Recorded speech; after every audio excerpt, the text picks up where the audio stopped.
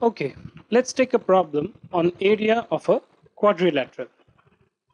Find out the area of the undermentioned quadrilateral ABCD.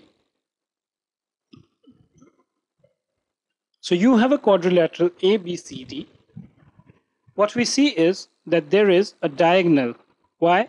AC is a diagonal because it is dividing this quadrilateral into two parts.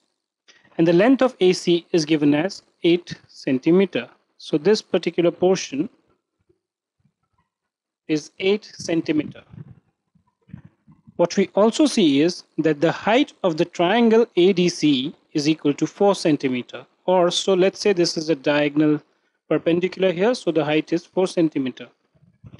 And the height of triangle ABC is equal to 6 centimeter. So basically ABC is this triangle. And we are told that this height is 6 centimeter. Now we know that area of a quadrilateral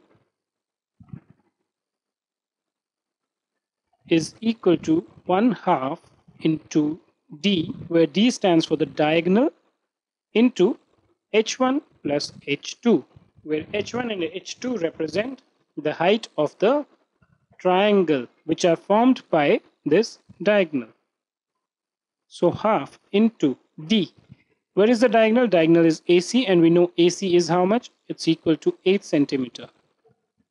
Into height 1. What is the height of the first triangle? Let's say this is height 1. So this is 4 plus 6. 6 is the height of the second triangle. So we get half into 8 into 10. 2 goes into 8 4 times. 4 into 10 gives us 40 centimeters square.